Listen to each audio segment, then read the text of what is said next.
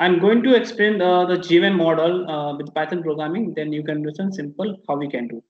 So first we will implement the k-means clustering, and then we will implement the GMM model. So now let us understand. So first, what we will implement? We will implement this GMM model by importing the some libraries, and those libraries are the Pandas library, Matplotlib library. Why I'm taking this library? Because I have a data set that is clustering underscore GM, and this contains some information. So from that portion, we need to keep in mind which data point I must take for the plotting purpose for making the cluster. So from this portion, we need to understand how we can choose and which features I must use. So now let us understand this concept properly. So our first step was to import the some libraries and read the data set. And after reading the data set, if I'm plotting or I'm printing top 5 data from the data set, then you can see weight and height. These are the two features we have over here. And by using these two features, we can make the cluster. Okay. So now before making the cluster, just let me know once again, the data set is visible. I have just printed only the top 5 rows only. Is it visible to all? Yes, sir. Sir, Okay. could you show the total file of the dataset? Yes, Total. definitely. In the next part we have actually in the next cell I we have. So let us know Okay, the sir. size of the data. Let us use the let us know the size of the data set. So we have a simple method data dot shape. So now you will able to understand we have the 2 columns and these are the 2 features and 500 rows. So from this portion you will able to understand the size of the our data set. Now that is sufficient data set size. We can understand the concept properly. Now, what is I'm doing right now? With the help of these two data point, I'm plotting the data point followed by the weight and height on my graph, and one could be the x, one could be the y. And y means I'm talking about the dependent variable, or x means I'm talking about the dependent or independent variable. So x would be your independent variable. So weight is basically now I'm representing weight as an independent variable, that is y. Sorry, x. We're talking about the height. So height is basically depend on the weight. See, this is only simple program for understanding problem only. So I'm plotting this information by using the scatter data. And why these information will plot into the form of the non-circular way like this one? Why? Because the data values we are having, or what is the data set I am using, what is the feature I'm using. So it make this a case. We can have this kind of the representation of our graph over here. You can see. Let me show. See. So what is the next step over here? Our next step is to display the graph of the data points and how the data point will be displayed over the graph. So I'm using the scatter graph. So a scatter graph is basically used to graph and to scatter the data plot into the points. Now you will able to see this diagram. Now you will be able to see this diagram. Can you able Yes, to sir. see? Yes, sir. Okay. So from this point, just can you tell me now how many clusters could be? One, two, three, four, Sir, five. 3 clusters. 3 clusters. Can we have the 4? Yes, sir, we can. So there are some possibilities. We can have the 4 cluster, we can have the 3 cluster, because it look like we can have. But from this point, we are not able to understand how many data points are overlapping. Okay, so that is the reason we are not able to justify our point properly. So now let us display all these data points with the help of the our k-means clustering first. Then we will decide what is the drawback we are finding. Okay, so just now let's understand this concept right now. So we are training the model of the k-means clustering model. So it means what we are doing, we are building the model. So how we can build our model of the k-means by using the k-means clustering? It's simple. By using the cluster library from the sklearn package, we will import k-means class, and from the k-means class we can pass so many parameters. If you remember the n cluster means number of the clusters in it, what is the k-means you are using. So if you're not choosing the random, will be the default for the initializing the central. That is the point, please keep in mind. T-volt, that is the tolerance, relative tolerance we have used, if you remember. Okay, so other parameter, what is the algorithm parameter you are using, alcan. Okay, so we have used so many features. So, but here I'm not using the other parameter. I'm passing the important parameter, that is the number of the cluster. So, as per the our observed scenario, we can see there could be the 4 different cluster. So I'm passing the cluster size, that is only the 4, and I'm fitting the model toward my these 4 clusters. So I'm just fitting, and now I'm predicting the my data. So what I'm predicting, because this prediction will decide that is the which data point belong to the which cluster. So for I am passing the cluster number size, that is the 4, total number of cluster size 4. So my cluster range will be 0 to 3. That is the point, please keep in mind. So prediction of the cluster will be done by the k-means, that is ranges from the 0 to 3 index. And let me show my proof over here. Okay, it is executed. Yes, it is being executing. It is being executed internally. So we can take 3 also. No? Yeah, we can take 3 hours. So okay, just we can take, no problem. Yes, we can take. But see, we can take, we can take the more, but let me show the proof by the 4, and then we will update the value. Okay, it is taking too much time because it is just utilizing the data point properly, and they're plotting the different colors in the next graph. The next cell, it will display the. Okay, it is taking too much time. Sir, until that, you please say Yeah, the. yeah, please, yeah, yes, I was coming on the point. So until we can understand the its other part. So data is basically a value which contain the your weight and height features.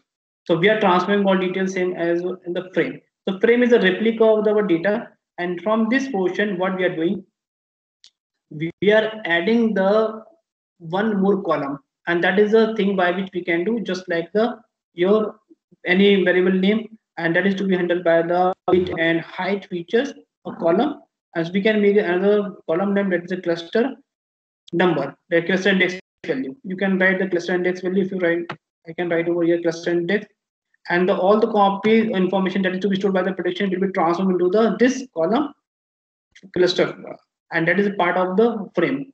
And after that point we will display how many columns. Here we have the weight and height and cluster, and I will try to print frame. So automatically my frame will contain the 3 important columns: weight, height, and cluster, while actual data will contain only the weight and height.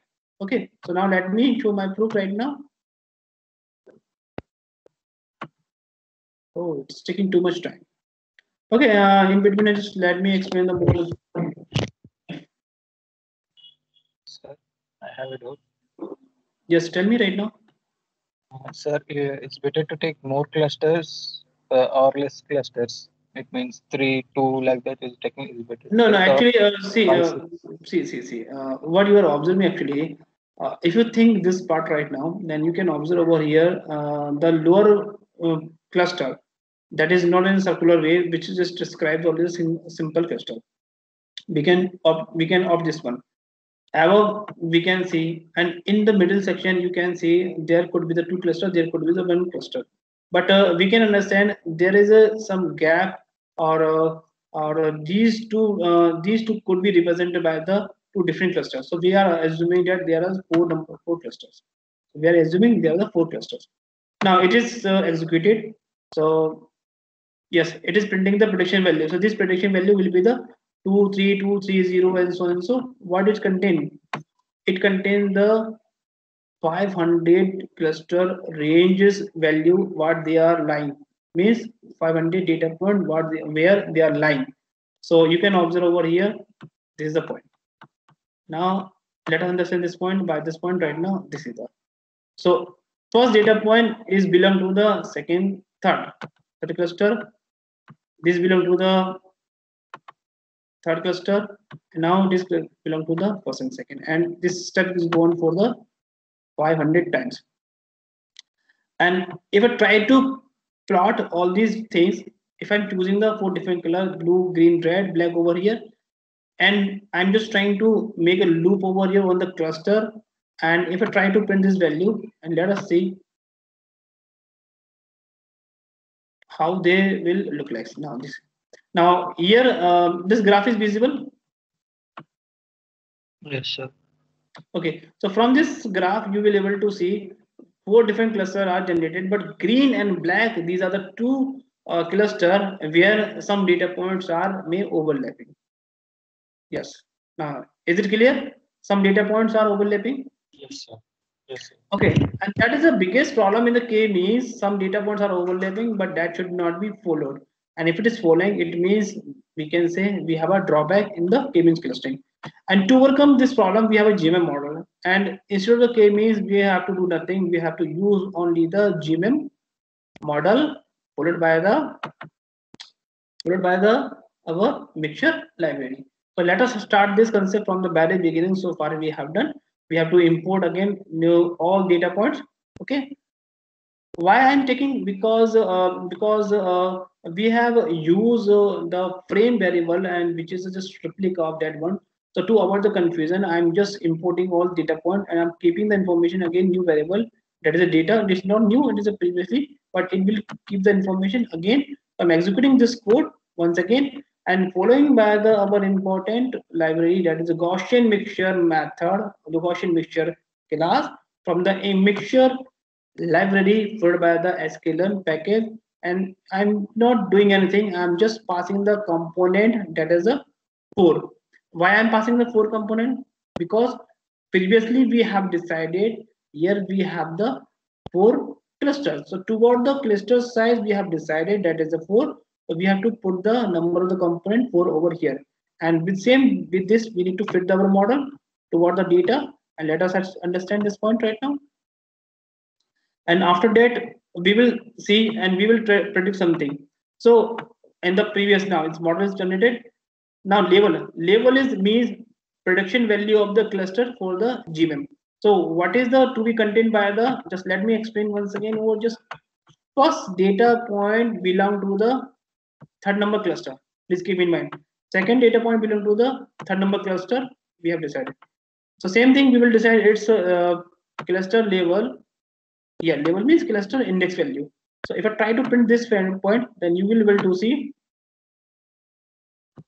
by the k-means cluster, first data point belong to the third index, the second data point belong to the third index, but by the using the GMM model, same data point belong to the second index, and that is the differences we got it over here. And now from this point, we can see here we have a updated cluster index value by using the GMM, because the data distribution internally to be done by the Gaussian distribution method, and that is the beauty of the GMM model. So in the Python programming, we can solve any problem within the less time compared by the solving the problem by the other programming. And that is the biggest beauty of the Python programming. We have a huge number of library and we can solve a problem within the some couple of the minutes. So data frame we have taken as it is. We are making the cluster and let us understand what they are printing. Now see, for the my proof, first data point belong to the second index column value 1 and 2. While previously what we have by the k means, if you remember, by the k means what we have 2 index values. Okay, so that is the biggest difference we are getting. Okay, so that is the reason. And if I am just printing these values over here, same logic I'm using. I'm not doing anything. I'm just copying the previous code as we have used for plotting the graph. Same we are using, but towards our data. But here we have the our information updated way. Okay, so that is the point we need to keep in mind. Now let me print this point right now and see. From this point, you will able to understand colors are changed and no data is overlapping. No data points are overlapping with each other. Now see,